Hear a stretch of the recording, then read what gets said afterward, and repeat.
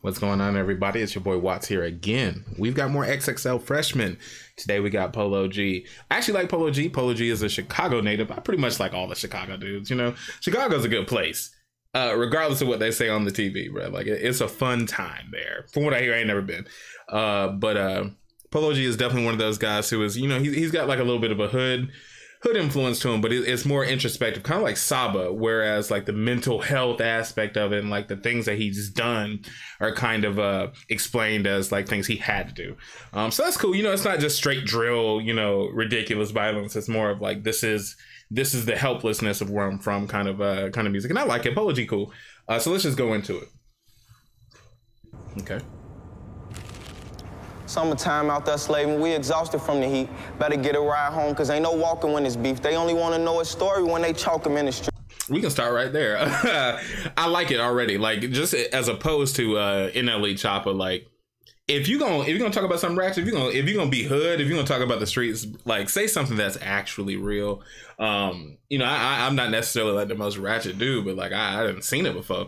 And that line that you know, when it's beef ain't no walking, you catching rock, bro, that's real, bro. Like, if you're at a place that isn't all good and you got people who don't like you, bro, you just can't be walking through the neighborhood. That's a setup. That's a setup. So I mean, like I said, this isn't for everybody, but I appreciate his flow already. And that last part he said about you know, they ain't listening to you chalked on the street. I mean, that's artistry, right? Like, no one is ever taken as seriously as they should be until they're dead. That, if you're an artist, you better understand that. You know, and that's that. So let's go back and let's hit it again. Better get a ride home, cause ain't no walking when it's beef. They only wanna know a story when they choke him in the street. Very usual downside when that coffin getting deep. 25, that's just an age that we don't often get to see. Told bro to stay on point, cause they'll knock him off to get to me. That's another example right there. I mean, these are hood parables, right? Like, if you really got beef out here with the wrong type of people, your friends are targets. It is what, and that's why you see on the news when they talk about Chicago and all these other places, innocent person XYZ gets killed. It's because of stuff like this. It's a shame, you know. I mean, I can't get mad at it for it being a thing that he raps about, because it's a thing that he lives. It's a shame for society. But man, let's get back to it, bro. We love hip hop. Stuck in my gangster ways, I'm living lawless and discreet. Ain't go to see a therapist, I just start talking to them beasts. That's a hard line. That's a hard line. I feel like a lot of people in the hood who become rappers do that thing therapeutically. Just anyone in the hood right now probably needs some therapy, because it is PTSD, living in a system of hopelessness, helplessness, crime, etc., etc. We'll get deep into that if you want to, but we're gonna get back to Polo G. I'm just trying to be that baller that my dog can get to be. I got bigger dreams cause I ain't doing all this shit for me.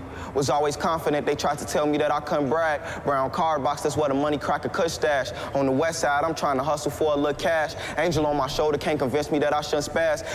All right, you can tell there's levels to this. Like, I'm not saying my dude is hitting like triple entendres. My dude is not Lupe level lyricism, but this is not basic baseline rap. Like, if you're gonna do some hood stuff, definitely like, go ahead and put something in there like, oh, okay, like drop a gem on there. I think that he's been doing really good so far with his lyrics, and I think it's easy to follow. Like, Polo G is like is a refreshing person after NLE Chopper for me. That goat chain, let's look at that. I didn't even want to mention it because I was like, I get it. He feels he the goat. He clearly had the goat, but like, it's a fun chain.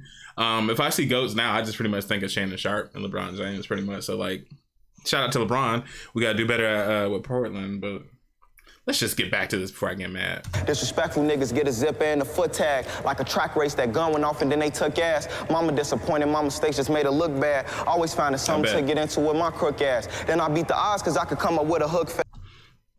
Hey, that's one of my favorites. But dude said he beat the odds because he can come up with a hook fast.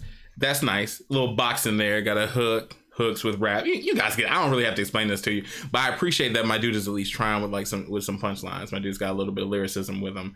I like it. Fast. POLOG, that's just a name that you can't look past. I'm going #1 for all the times that we was put last. I heard that.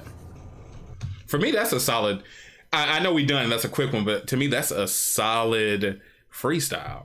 And it might have been written, but like, you couldn't really tell. You know what I'm saying? So it could actually be a freestyle. Polo G, you get like, for me, that's a strong 7 out of 10. Just because I've seen some like really good freshman freestyles like JID, like There's been some legends like really dropped some stuff on the XXL list. I thought this was good.